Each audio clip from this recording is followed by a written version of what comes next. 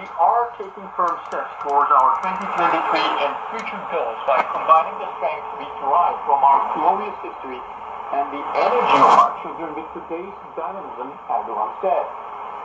He also commemorated the founder of Turkey, Mustafa Kemal Atatürk, and all the martyrs of the country in his message. Turkey every year commemorates the first gathering of the Grand National Assembly of Turkey, which took place in 1920, through ceremonies and visiting Anıtkabir, Atatürk's mausoleum in the capital, Ankara. Due to the coronavirus pandemic, the Turkish nation will celebrate the National Sovereignty and Children's Day and the 101st anniversary of the Parliament's foundation from homes under a nationwide curfew. Greek Prime Minister Kyriakos Mitsotakis on Thursday said there will be a meeting with the Turkish president as they need to communicate.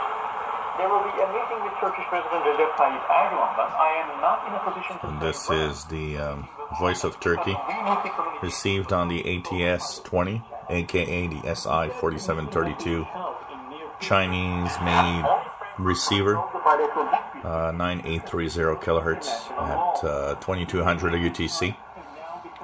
So this is using the MLA30.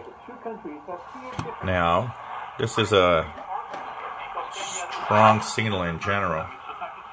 Even though it's very noisy here, I wonder if I use the telescopic, if there's something that's going to pop up on receiver. So actually not that bad, considering that I'm in my office. It's kind of receiving it a little bit.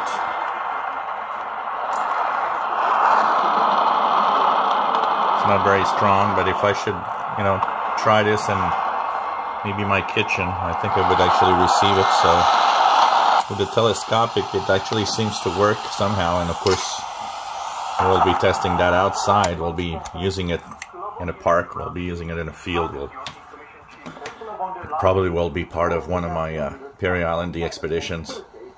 So this is going to be interesting to test out. An intriguing little device, I gotta say. Of course, no verdict yet. We're going to continue using it. There's going to be a review of this, of course. So 9830 kHz, voice of Turkey.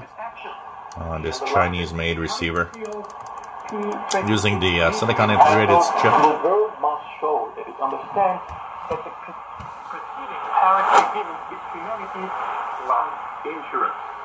Science tells us it is not too late yet, but we must hurry up, von der Leyen said. Touching on efforts to tackle the negative effects of climate change, she mentioned the European Green New Deal and the continent's first climate law that passed just recently, as well as the bloc's goals on dealing with significant emissions. The European Commission had also noted that EU countries had agreed by 2030 to reduce their greenhouse gas emissions to 55% below their 1990 level. Climate action is also a massive opportunity for economies that creates new markets.